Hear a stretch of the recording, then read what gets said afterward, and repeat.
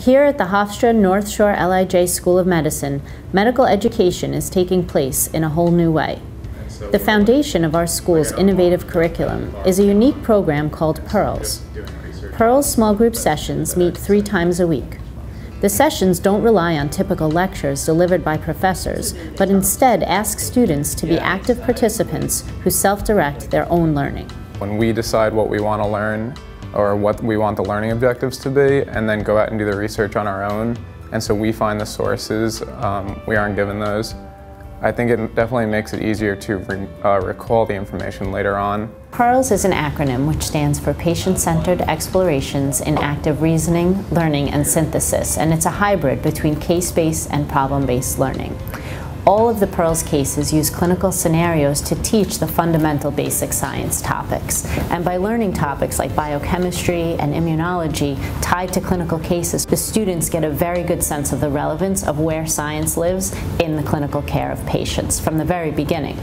And using this PEARLS process where students have self-directed learning and work in small groups to really challenge each other and learn from one another by asking how and why all the time, they're really able to achieve a very deep understanding of the material. We might argue certain points if we read something differently, and we might figure out why something is a certain way.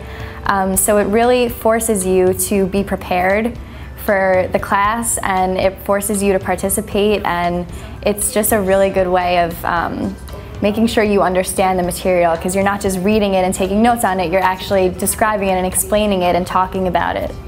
I feel like your education depends on me, so I want to do the best I can so that we can all, be our best. So that is such like a perfect way to learn, when you really feel like part of a team. They get that if everybody doesn't do the work and contribute, none of them learn as much. And I think they'll quickly realize in the clinical setting, if everyone doesn't do their job, you don't get the great patient outcomes no matter how good you personally are. Each week in our curriculum has a theme, and the themes of the week fit together almost like chapters in a book to tie the entire course together. And within any given week, the PEARLS cases form the cornerstone of the learning for that week. By looking at the material from different perspectives and through different sessions, the students are able to, again, better understand how the different components of the week integrate with one another to tie back to the weekly theme and, again, further solidify their understanding of the material. Really make the application of what they're actually talking about applied to a case and where does the science live. And then phrase the questions in a way so that we can do the research and then come in on Wednesday and Friday and have a nice discussion about the information. We ask our students to self-assess not only the content, but how they did as participation, evenness, did they bring anything additional to the group.